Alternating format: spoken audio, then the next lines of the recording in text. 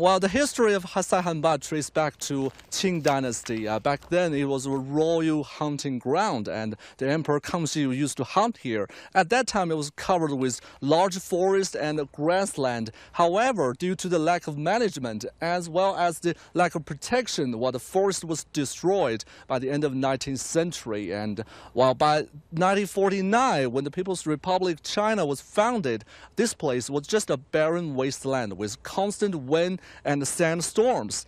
However, in the 1960s and with several generations people's effort, people began to restore the environment here by reforesting.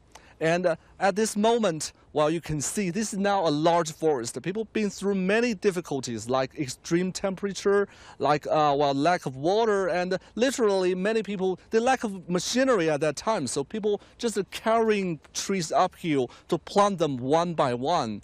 And while their effort has paid off, because you can see now, this is now one of the largest man-made forests in the world.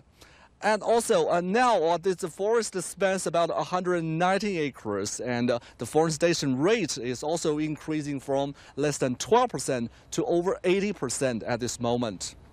While their effort has won their reputation not just domestically but globally. In 2017, the Saihanba Forest Farm has won the award of Champion of the Earth given by the United Nations.